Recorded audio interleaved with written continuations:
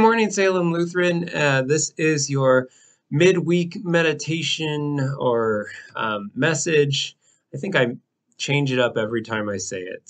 This is your midweek um, time with me at Salem Lutheran Church. I'm Pastor Aaron Holmgren, and a couple of announcements before we begin our reflection.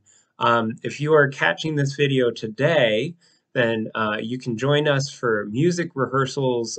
Choir and bells are starting up again tonight here at church. So if you can attend that, that'd be great. Starting up next week on Wednesday is our faith formation activities in joint partnership with St. Stephen's. If you have kiddos in your family or in your friend groups and you want to get them signed up, you can register for that online. We also have Feed My Starving Children coming up September 23rd. It's a Friday from 4:30 to 6:15, and there's only 15 volunteer spots available, so please sign up for that now. The month of September is our scholarship campaign month for Magome, Tanzania, and San Luca, Guatemala students. If you have given to that in the past and want to give again, or if you want to start something new this year, you can make the check out to Salem and just put Magome Scholarship or San Luca Scholarship in the memo line.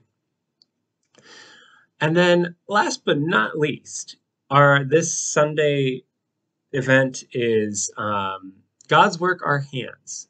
And so after worship, we will be gathering together to create, what was the wordage on that? It was to create care bags for persons experiencing homelessness. And so God's Work Our Hands feels like a fairly new tradition to me, but it's been around for a while. It is something that unifies most, if not all, of our ELCA congregations together as we all dedicate this day to an act of service, particularly service outward into the community. And so, what I want to reflect on today is the movement of church. And we often think of church life as the time that we are gathered together in the sanctuary and worship, and that is an essential time in our faith life together. And worship alone is full of movement as we sit and stand and come to the front to the table for Holy Communion. So we have movement within worship, but it's kind of a little microcosm of the movement that we are expected to have within this world.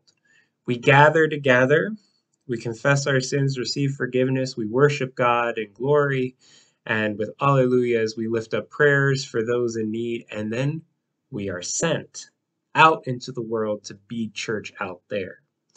And so with all these opportunities that we have coming up to gather for God's Work Our Hands, for choir and bells, for faith formation, for Feed My Starving Children, we are gathering as church. It might not be in the sanctuary, but we're still gathering. And with every one of those activities, when we leave that place, ideally we take that spirit with us out into the world to be church abroad.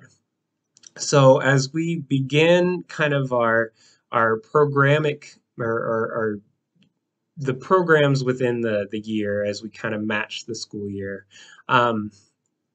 let's consider all these different gatherings that we are starting anew or continuing from the summer as opportunities to recharge and then to take that invitation out into the world so that we are gathered and we are sent. And then, as we are sent, can we bring that invitation to the gathering to those who we encounter along the way? It's that cycle of gathering and sending, recharging and doing ministry abroad, and then inviting others into the gathering so that they too may be sent out into the world to do God's good work. So, God's work our hands is just one activity that we hope to do throughout this time of um, programs and um, more activity than what we do in the summer. And so we're excited about that. And hopefully, if you have stayed on this long to listen, hopefully you feel the invitation to come to one of these gatherings and to join us as we seek to do God's will both here and out in our neighborhood. Blessings on your day. Bye.